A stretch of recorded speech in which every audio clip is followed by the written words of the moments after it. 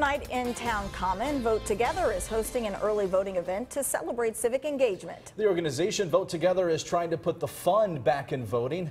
WNCT's Kara Gann joins us now live from the Town Common in Greenville with more. Hi, Kara. Vote Together is a nationwide campaign. They have about 2,000 parties all across the state, and like Ken said, they are trying to put the fun back in voting, and we've seen these types of parties pop up all across the state. Kinston Teens in Lenore County hosted their first party at the poll event last week, hoping to bring more young people out to polling locations. I spoke with one of the directors here at Vote Together, and she tells me they have the same goal in mind. They want to see more young people casting their ballots. We're party people who believe that voting should be fun and joyous and nonpartisan, and so we just bring people out to vote.